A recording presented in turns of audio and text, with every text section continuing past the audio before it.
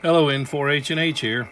Well, as usual, came down to the shack to work some HF, chase some soda stations, and turn on the rig. And the last time I was in the shack, I was on 10 meters. So 10 meters came up. And, listen to that. My power line noise acting up. I don't have the QRM Eliminator hooked up. And let me tell you why. I only really hook it up when I have an extended period of this interference. I just don't like another thing up on the radio up there, and if I don't really need it. And I don't hook it up unless the noise is the type that the radio's noise blanker can't handle. Now, it is kind of cool that you can use a QRM Eliminator, and I've covered this in other videos, so I'm just only going to give it an honorable mention here. That if you're not dealing with noise, if you put up two horizontal dipoles at the same elevation but perpendicular to one another, you can use one as your main antenna, for example, and then hook the other one up to the secondary antenna on the QRM Eliminator. There's, antenna 1, antenna 2.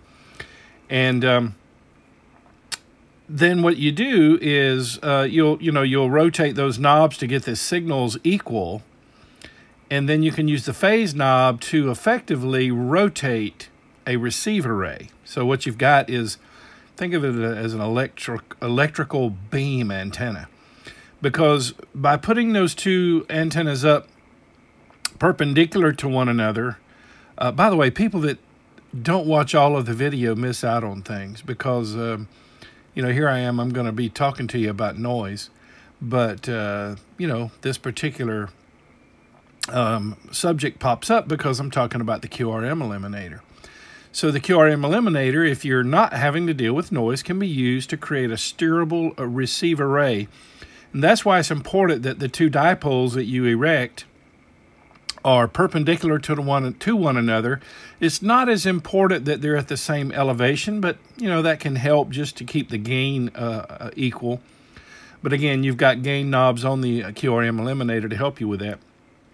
So essentially, you would adjust the gain knobs until the S meter shows the same reading for whoever you're listening to. And then you take the phase knob, which I should mention, before you adjust the gain knobs, put the phase knob straight up, 12 o'clock. Then adjust your gain knobs to get the equal signal on both antennas. And then as you rotate the phase knob, you're rotating where your antenna is going to, you're essentially deciding which direction you're going to favor. So, and the reason for that is because you're going to have lobes where you have gain, and then you're going to have nulls. That's just par for the course with, dipole antennas especially.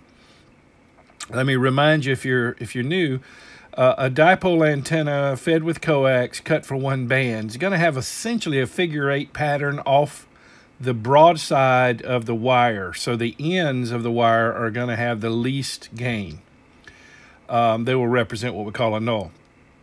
But if you have two of those installed perpendicular to one another, so maybe one's favoring north-south, the other one's favoring east-west with those figure-8 lobes, then what's happening is with the phase knob on the QRM Eliminator, you are electrically changing where those lobes are and where those nulls are. It's kind of a cool secondary use of that doesn't get talked about much. I've actually done it. I did it with the old MFJ version, which has failed me so many times, and those things cost over $200.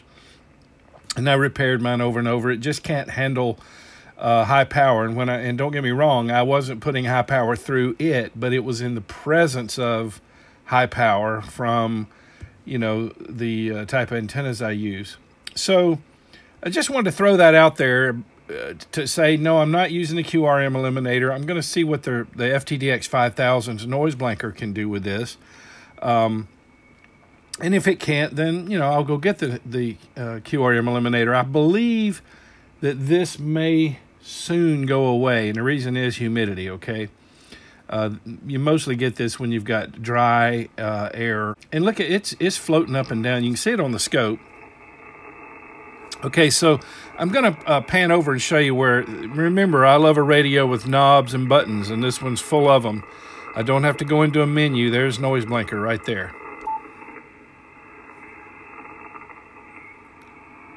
So you can see there that it already knocked it down. Now there are some static crashes because, well, we're having a rash of lightning storms lately, but they're out in the distance. Now, I'm going to, by the way, that high pitch you're hearing, less noticeable here on 10 meters, but I'll tell you what that is. That's my infamous washing machine that is digitally controlled and has a AC variable speed motor, and it just tears up HF, but it's mostly noticeable on the lower frequencies, but you can hear that high pitch as it starts up. All right, now if you watched my video on wide mode noise blinkers, you will recall that if I press the NB button again, it will go to wide mode. Now I'm going to tap it. Watch here where my finger's pointing. See the W? Noise blinker in wide mode. Power line noise is more transient. I mean, it's you know, it's predictable pulses, but they're very narrow. So really not so much transient. They happen regularly, although sometimes they can turn on and off according to what conditions are on the power pole. But it's a narrow pulse, and the regular noise blinker can usually handle it. Other types of noise that are a little bit wider in duration take the wider noise blinker to handle them. So here I am in wide mode, and it's helping out. Again, that high pitch, that's the washing machine turning on. All right, noise blinker's turned off again. So look at that noise floor, or noise level from the, you see what I mean, how it's varying up and down? We're probably at that point in the day where it's just beginning to be able to arc over, because that's what you're hearing are arcs. Usually it's loose hardware, dirty insulators, or occasionally a blown lightning arrestor that causes this noise. So we're right on. The reason it's going up and down and up and down is we're on that hairy edge of the humidity being just right for it to start arcing. Again, here comes regular noise blinker. It does a pretty good job with it.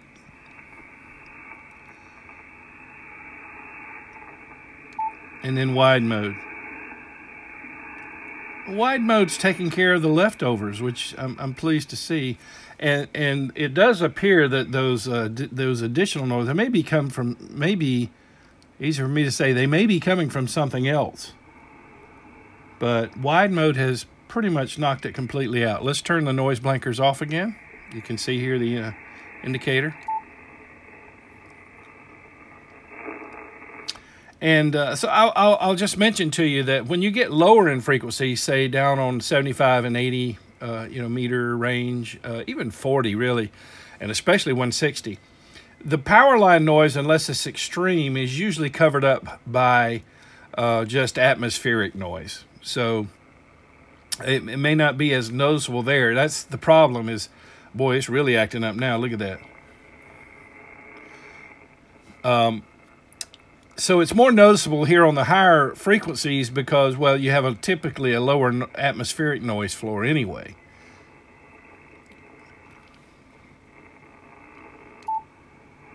Regular noise blinker.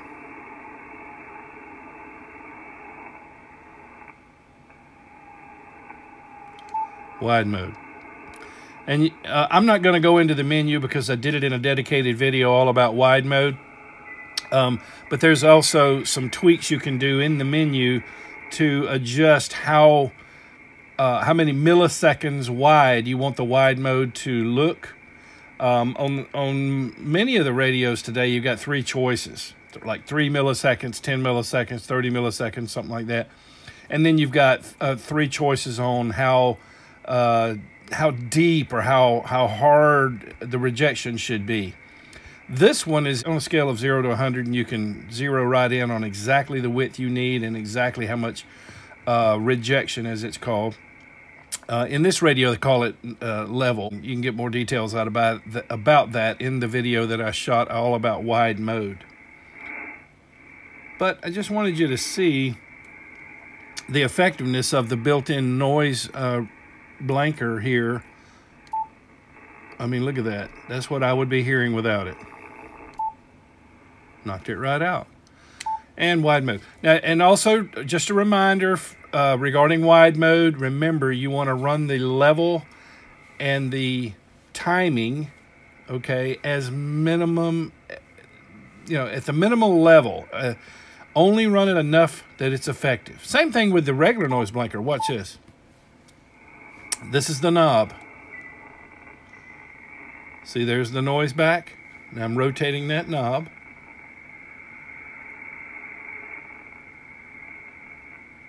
And you only want to set that to the point where the noise goes away. The more you crank to the right, the more apt you are to introduce distortion into the receive audio.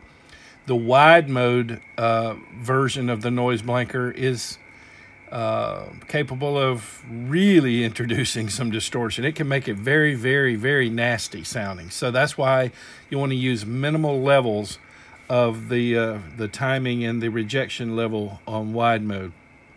So those of you who have FTDX10, which I just did a survey, and it seems that most people watching my channel have an FTDX10, in your menu, you're going to have the options to go in there and set the timing. And then you have the rejection level, and you can set that. So you want to run those as low as possible. So if 3 milliseconds, I think it's 1, 3, and 10.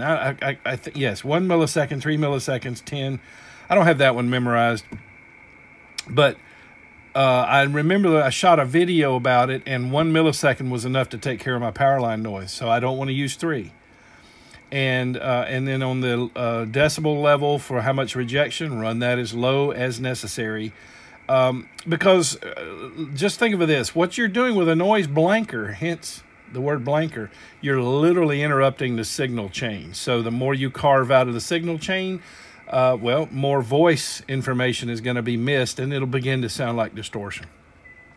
Okay, so I hope you found this video helpful and informative. Of course, this is the Yaesu FTDX 5000, but what I'm telling you applies to other radios. Now, not all noise blankers, we're all created equal.